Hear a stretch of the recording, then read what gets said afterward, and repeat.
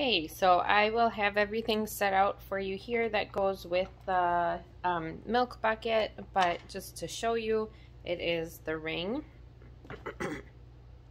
the little knob that goes on the top of the milk pail, the cover, and the plug. So bring them over. Most of these are pretty self-explanatory, but this one goes on the top. This one goes in the side here to adjust the vacuum. This obviously goes in the inflation cup or inflation thing. And then this goes underneath. I don't know if you can kind of see it, but there's like a flat edge side, and then there is one that's got just a little bit of a lip on it. You want to make sure that the flat side is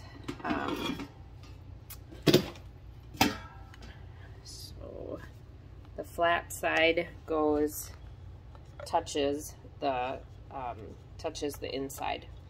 So the bevel, the side with a little bevel in it is facing out.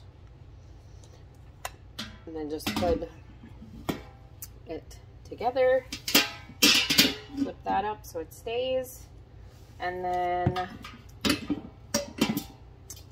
your tube, which I usually have hanging right over here on the cabinet.